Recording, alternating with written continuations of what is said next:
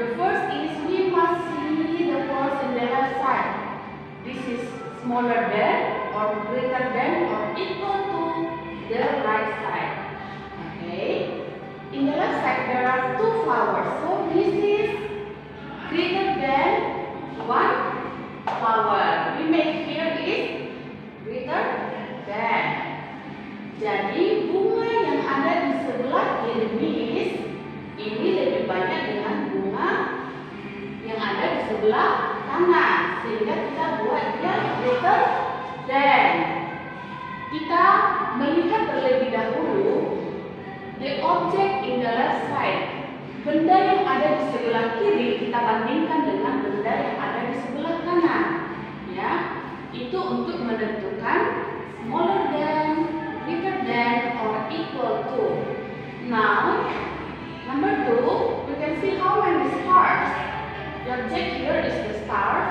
How many stars in the left side? Let's count together. 1, 2, 3, 4. So, in the left side there are 4 stars. We count the stars in the right side. 1, 2. There are 2 stars.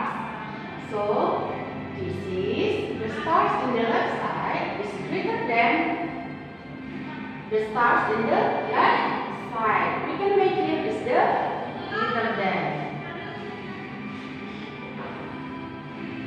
Bintang yang ada di sebelah kiri di sini lebih banyak dari bintang yang ada di sebelah kanan. Ya, ingat selalu penentunya adalah benda yang ada di sebelah kiri. Okay. Number 3, the object is triangle. Okay, we count together about the triangles here. 1, 2, 3. There are 3 triangles in the left side.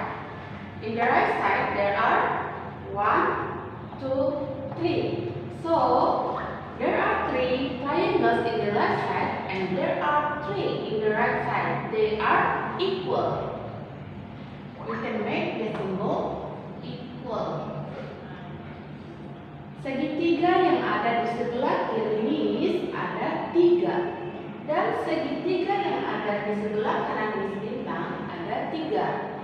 Mereka sama-sama 3. Jadi kita buat simbolnya sama dengan. Okay. Number 4. How many objects in the left side? We count together.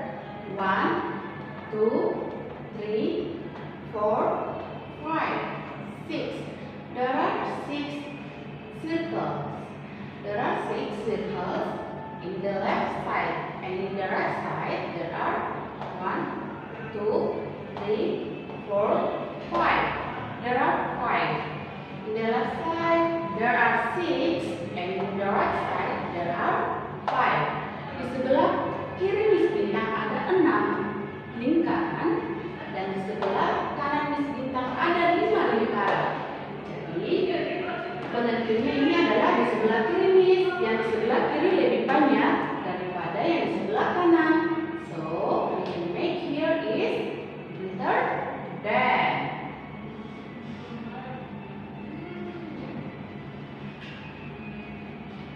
Number 5. Look at this. This is the leaf. Daun-daunnya. Daun-daunnya ada berapa? In the left side, there are 1, 2, 3. There are 3 leaves. In the right side, there are 1, 2, 3, 4. There are 4 leaves. So, 3 leaves in the left side and there are 4 in the right side. 3. 3 is the smaller than 4.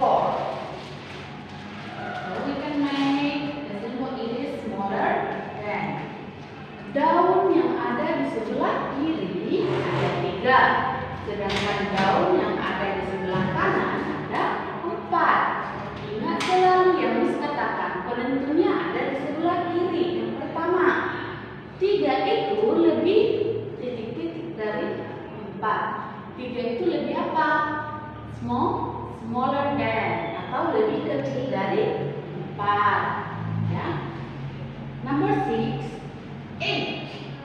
The number is 8. Then the blank 8. Anybody knows? In the left side there are 8 and in the right side there are 8. Di kiri ada 8, di kanan ada 8. Mereka sama-sama 8. So the symbol is equal.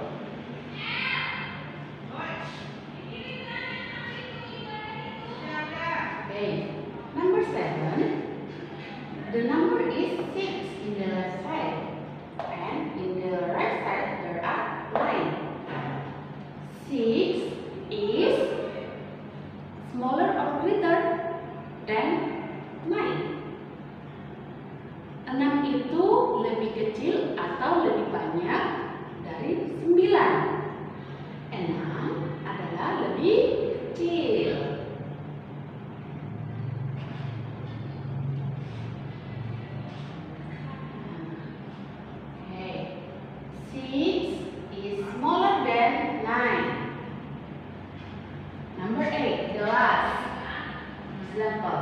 This is number 10.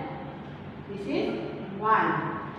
10 is smaller than or greater than 1. 10 itu lebih kecil dari 1 atau 10 itu lebih besar dari 1 atau 10 itu sama dengan 1. Anybody knows? Okay. 10 is greater than 1. 10 itu lebih banyak dari 1 atau lebih besar dari 1. Okay, my students, this is our lesson today. Compare the object.